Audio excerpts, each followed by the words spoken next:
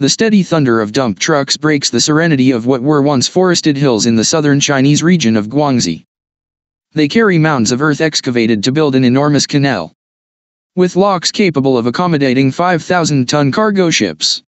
The 72.7 billion yuan Pinglu Canal will stretch over 134 kilometers from the Zhejiang Reservoir, near Guangxi's capital city of Nanning, to the port of Qinzhou in the south, complementing existing highways and railways to move goods.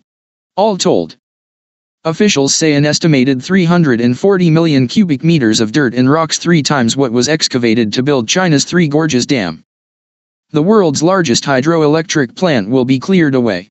Officials say that when completed, the canal will shorten the shipping distance from inland river systems to the sea by 560 kilometers, versus going through Guangzhou.